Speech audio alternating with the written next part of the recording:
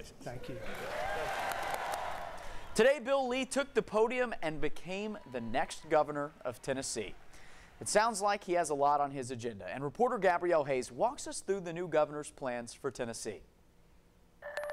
Daniel, Governor Bill Lee took this stage right behind me and became the 50th governor of the state of Tennessee. Now, I want to take you through what happened today and a few issues he brought up.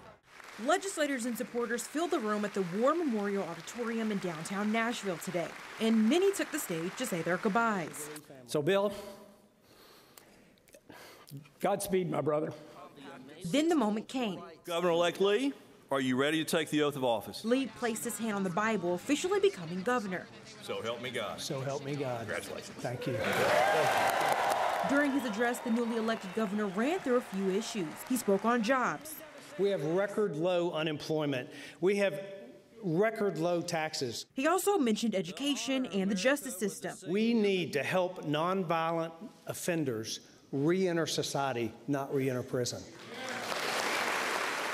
After the ceremony, we caught up with Congressman Tim Burchett. Bill Lee is the right man at the right time. I'm proud that I voted for him. Bill's been a dear friend to Kelly and Isabel and I. He also shared a bit of advice for the new governor. It'll be a learning curve. I know he's going to be frustrated a little bit, but he's working with some excellent men and women.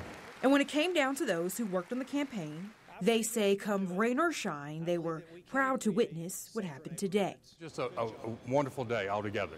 Looked at the rain this morning and I thought, it's not going to dull this day at all.